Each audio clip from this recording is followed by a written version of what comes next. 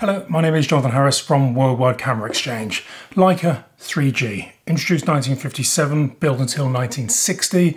This was the last and probably best of the Leica screw cameras.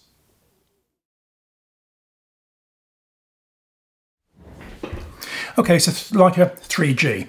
Interestingly, this was introduced in 1957. It was made for 3 years up until about 1960.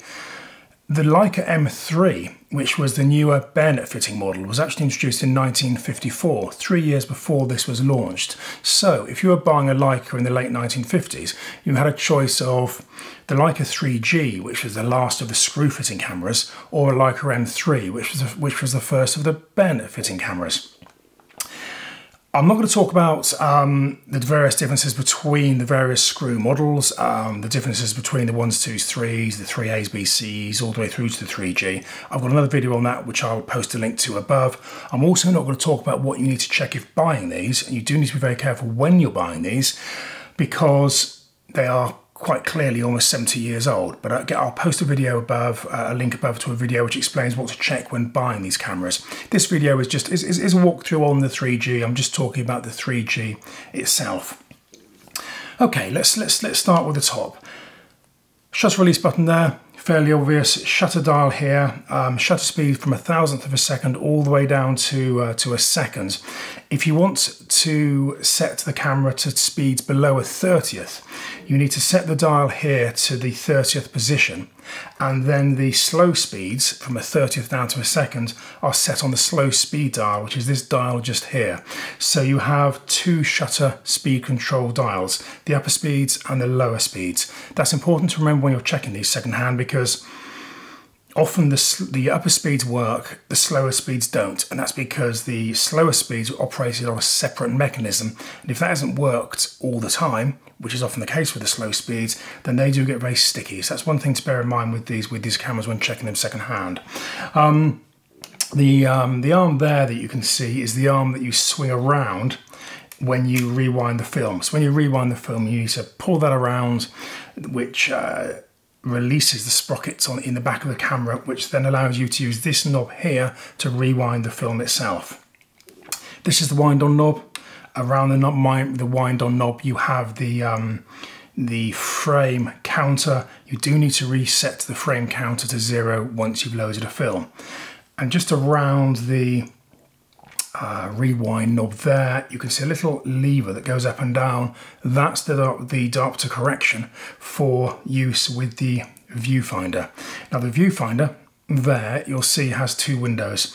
The right hand one is the viewfinder itself. When you look through there, you have two bright line frames. Bright line frames were introduced with the 3G. The 3F before didn't have the bright line frames, but you have two bright line frames, one for a 50mm lens and one for a 90mm lens. So you frame through that window there. When you focus, you look through the left-hand window. The left-hand window gives you the rangefinder patch, which you need to align correctly to get the correct exposure. So you turn your focusing on the lens there. You'll see two images, effectively a split image, and once the two images coincide, your image is in focus. So you focus through a different window to the window that you use to compose. Just to the right there is the flash sync socket. So if you were using flash, you would plug in through there, and on the back there you've got a film reminder, which reminds you of film speed, film type, etc. The camera obviously isn't metered, so that is very much just a reminder. Moving on to the front of the camera, you have the slow speed dial I've already mentioned. Here you have a self timer if you need that. Lens on the front, obviously. There's no release button because it just unscrews like that. Lens itself, you've got an infinity lock there, so the lens actually locks on infinity, and if you want to focus close to infinity, you need to just push the little button on the front, and that unlocks. That's common on quite a lot of these screw lenses, also on some of the earlier M fitting lenses, but obviously these days you tend not to get an infinity lock. What you just have is an infinity lever, a little lever you'd put your finger into, and so which helps you focus with some of the shorter some of the shorter lenses, the 50s and the 35s. Just looking at the top of the camera here, you have 4 windows. Now the easiest way to identify the 3G is that it has the 4th little square window just there. That's the bright line illuminating window. So that little window illuminates the frames in the viewfinder. The bigger square window there is the actual viewfinder itself, and the 2 circular windows there are for the rangefinder. Looking on the base of the camera, pretty straightforward. Tripod fitting, you'll find those in a 1/4 inch or a 3/8 inch, depending upon the market that the camera was aimed at.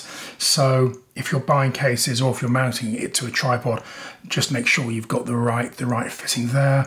And this little key here is to get into the camera itself. That pulls up, twists around, and off comes the base plate. Now, loading on these can be quite difficult, and it is something that you do need to master, but once you've got the hang of it, it really is straightforward. What you have on this side, on the wind-on side, is the take-up spool. The take-up spool pushes into there, and as you wind the camera there, that obviously engages with that, and the film winds from the cassette onto the take-up spool. Now you'll see just here as a little diagram which shows that you've got to trim the leader of the film to 10 centimeters. Now, here's a film, modern film. The leader itself is only about 5 centimeters, or maybe a couple of inches. You can load the camera without trimming the film, but I'd recommend trimming the film. Once you get the hang of it, it only takes a few seconds.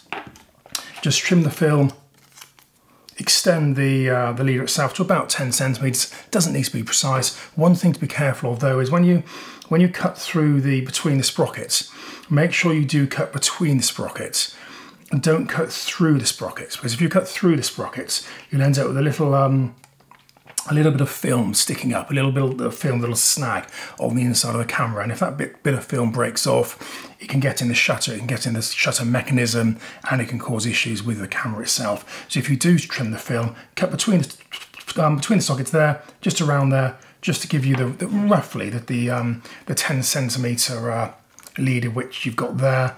You would then load the film take-up spool into the little spring there, wind it round a couple of times, and you drop the whole thing into the camera, sliding the film itself between the mechanism there and the rear of the camera, just there. Once it's all in, and once you've got the base plate back on, I was doing that wrong. Once you've got the base plate back on, that then locks there. Gently just rewind here until you feel some tension. You know you've then taken the tension up in the cassette, and then if you wind on, you'll see that turning. And as long as you see that turning, you'll know the film is going through the camera. As I said, not the easiest thing in the world by modern film camera standards, but once you get the hang of it, it really is quite straightforward. And as long as that's turning as you wind on, you know you've got the film going through the camera. And as I mentioned at the start, when you rewind, pull this lever around here, that'll disengage the mechanism here and the sprockets and allow you to rewind here. I hope that's useful. If you've got any questions, please just stick them in the comments box below and I'll answer when I can. Otherwise, please subscribe and like, and I hope to see you again soon. Thank you. Bye-bye.